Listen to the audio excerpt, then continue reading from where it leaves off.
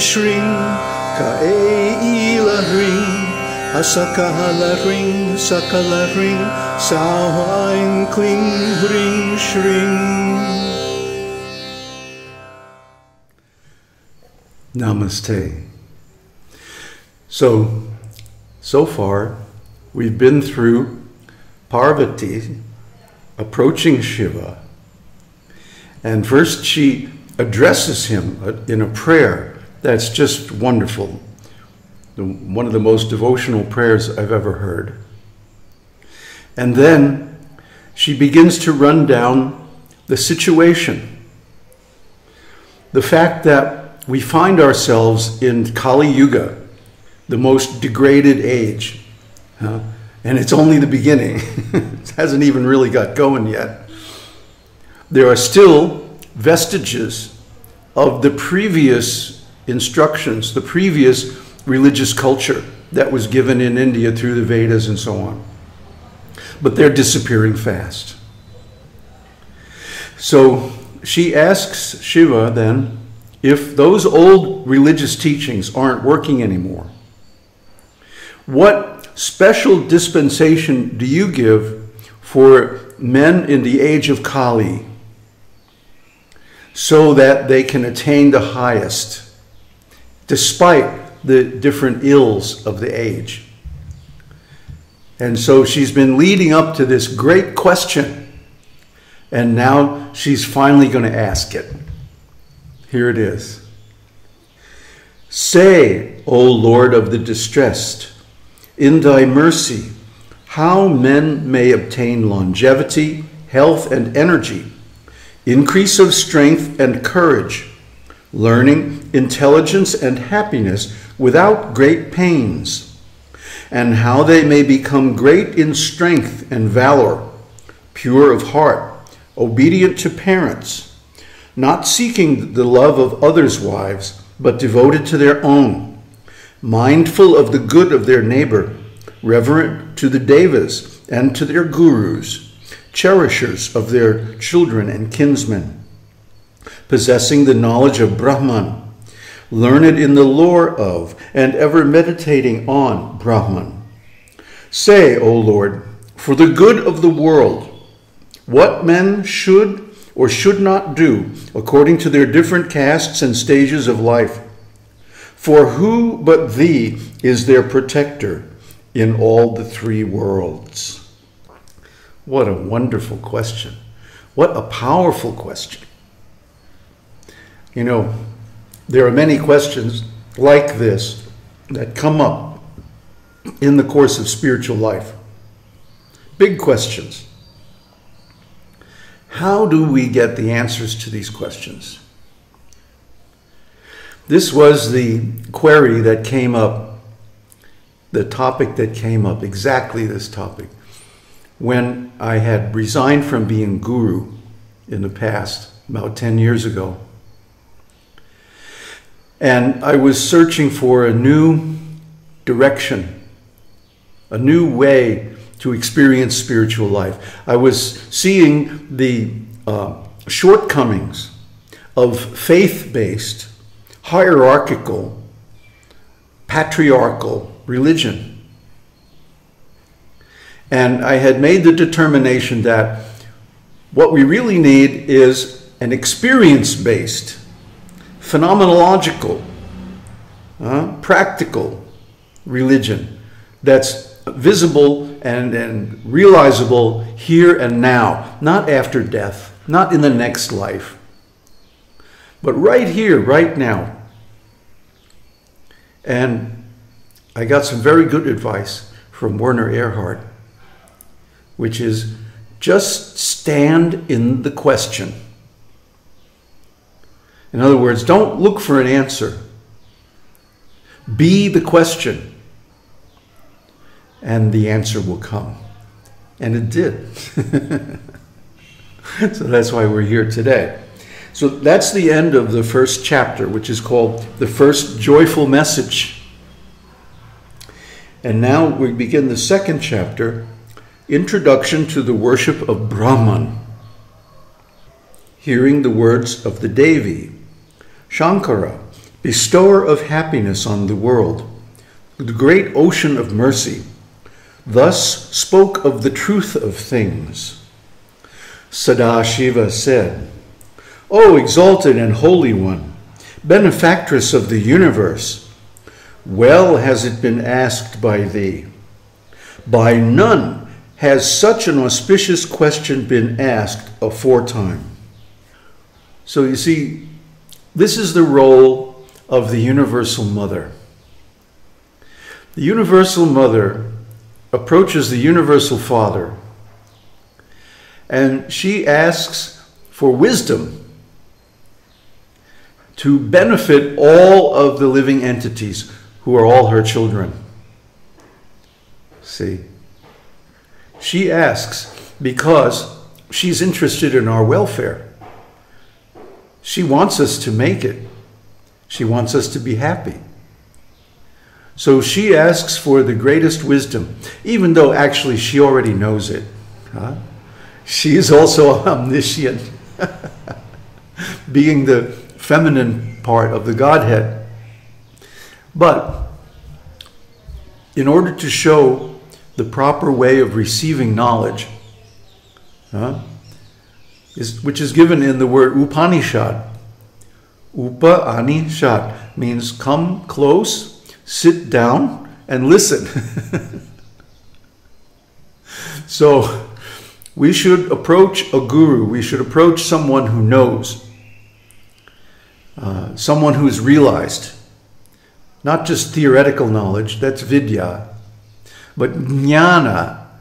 Jnana means realized knowledge, direct knowledge, prakash, directly seen.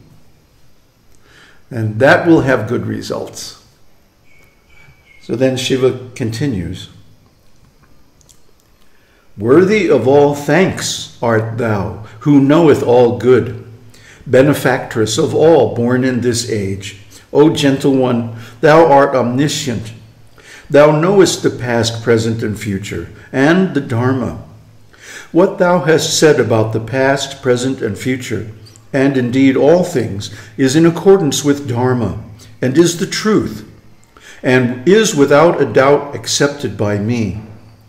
O Sureshwari, I say unto you most truly and without doubt that men, whether they be of the twice-born or other castes, afflicted as they are by this sinful age, and unable to distinguish the pure from the impure, will not obtain purity or the success of their desired ends by the Vedic ritual or that prescribed by the Samhitas and Smritis. Whoa, this is a big pronouncement. He's basically saying that the religious principles that were designed for the previous ages don't work in this age. It's not that there's anything wrong with those religious principles, but we aren't pure enough to follow them. So because of that, he needs to give a new dispensation.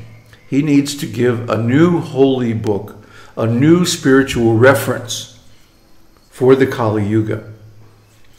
So what is that? Verily, verily, and yet again verily, I say unto you, that in this age there is no way to liberation but that proclaimed by the Agama. I, O blissful one, have already foretold in the Vedas, Smritis, and Puranas that in this age the wise shall worship after the doctrine of the Agamas. Now this is a big deal. If something is repeated 3 times in the Vedic literature, then it is taken as an absolute truth, incontrovertible, non-debatable, perfect, and very important instruction. So here he's going, verily, verily, and yet again verily. In other words, this must not be doubted, that the Vedas, the Upanishads, the Puranas, all these books gave religious principles for a previous age, and that therefore they're unsuitable for this age. And we've seen this, especially here in India. There are many people clinging to the old ways. And this is good in a way, because it lets us know what they are. But recently, within the last 50 or 60 years, all the great realized souls who exemplified those principles have left the planet.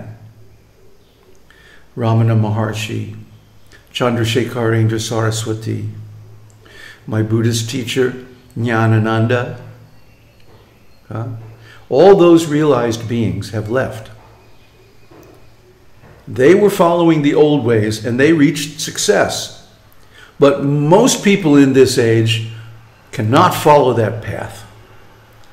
And the proof is that these great teachers have very few, if any, students and followers who reach the same level of enlightenment. Actually, I don't know of any. So this is the age of the fallen. This is the age of the untruth. This is the age of the rogues and the cheaters. And we see in the society, they become very prominent. But the honest people are suppressed. So what we need is a different religious system that does not count on hierarchy, that does not count on patriarchy, that does not require some special arrangements outside of what is available in ordinary life. Like I talked last time about the special arrangements for the Vedic fire ceremonies. They're so elaborate and they require so much wealth. They're out of reach for the average person. Well, what is an ordinary person to do? What is the Dharma that will work for ordinary people in this age of Kali? Okay, that's what Shiva is addressing. Verily, verily, and beyond all doubt, I say to you that there is no liberation for him in this age. Heedless of such doctrine follows another. There is no Lord but I in this world, and I alone am he who is spoken of in the Vedas, Puranas, Smritis, and Samhitas. The Vedas and Puranas proclaim me to be the cause of the purity of the three worlds, and they who are averse to my doctrine are unbelievers and sinners, as great as those who slay a Brahmana. Therefore, O Devi, the worship of him who heeds not my precepts is fruitless, and moreover, such a one goes to hell. The fool who would follow other doctrine, heedless of mine, is as great a sinner as the slayer of a Brahmana or of a woman or a parricide. Have no doubt about that. So he's saying not only are these old, obsolete religious forms and practices ineffective in this age, but that one actually commits a sin by following them and falls down. We've seen this. We've seen it time and time again. In my time in India, I've seen so many temples, so many masters, so many sannyasis, so many gurus who made the pretension, they pretended to follow the old ways externally, but in their personal and private life, they were just like everybody else in Kali. So many gurus, and they talk about so many high transcendental things, right? But they are having sexual affairs. They're eating this and they're drinking that. And of course, they become polluted by that. And then they fall down. So why intentionally sign up for a path that exposes you to the danger of falling down? You know, it's like these people who do parkour and like leap from one building to another, a high building, you know, hundreds of feet off the ground, you know. Why would you take that kind of a risk? It's crazy, you know, unless you're some kind of adrenaline junkie, which I guess they are. The point is, why would you sign up for a religious process that includes the danger of falling down and going to hell? Because that's what all these old books say. If you don't follow this, if you're not able to maintain celibacy, if you're not able to maintain pure vegetarian diet, and so on and so on and so on, you fail. You won't be able to get the enlightenment. Why would you sign up for that in an age where it's already so difficult? Huh? It's already so hard to follow any kind of religious principles. See, in the old days, people lived a religious life, a spiritual life, naturally. They simply took whatever they were doing and offered that as service to the Supreme Godhead, Brahman. But in this age, people's lives, their ordinary life, their household life, their professional life, everything they do is covered with some kind of fault. There's no purity in this age. So why pretend? Why make believe that you're pure when you're not? And you can't be. Sex is the best example because everybody likes sex. Sex is very beautiful. It's a little taste of nirvana for a few seconds. But then, because of the nonsense that people do around sex, all the lies and the deceit and the nasty stuff that goes on around sex, it becomes sinful. But people pretend to be celibate, people pretend to be brahmacharis and sannyasis and like that. And they pretend to be religious teachers when really they don't have any qualification because they don't understand what Shiva is saying here. That these old ways are obsolete, they're ineffective, they don't work, and they will lead you to commit sin and fall down. Now, what is a sin? That you miss the opportunity to become enlightened.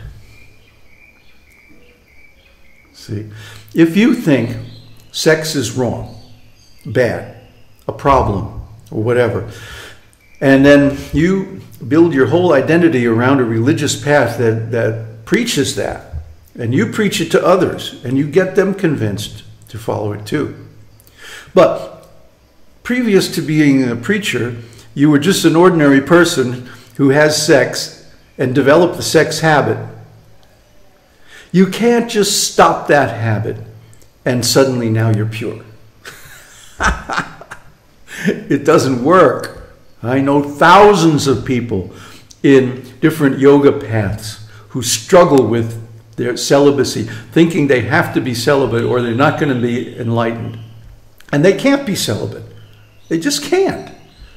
If they try, they become neurotic, and we see many examples of that too. So what we need is a path, a spiritual path, that makes a sacrament of sex. A tantric path that allows sex, not only allows it, encourages it, and also teaches us a way to make it sacred, make it beautiful, make it pure. See, that's the only kind of religious path that can survive in the age of Kali, because you can't change human nature. Om Tat Sat. Om Harihi Om. Bhuru Sarana.